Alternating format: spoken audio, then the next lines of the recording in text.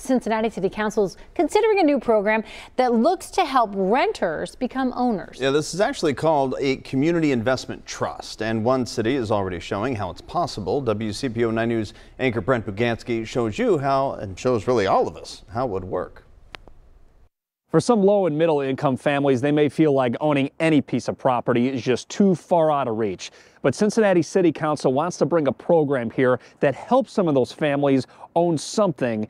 And this is a program that's already working in Portland, Oregon. What do you do with $10 a month? What do you do with $100? Hundreds of low to middle income families in Portland felt like they were stuck renting, and the thought of owning anything was not in their cards. They're motivated to invest in real estate.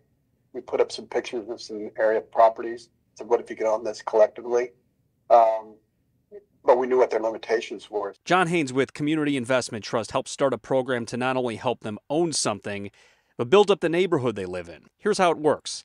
A nonprofit takes out a loan to buy a property. People who live in the neighborhood buy shares of the building every month between $10 and $100.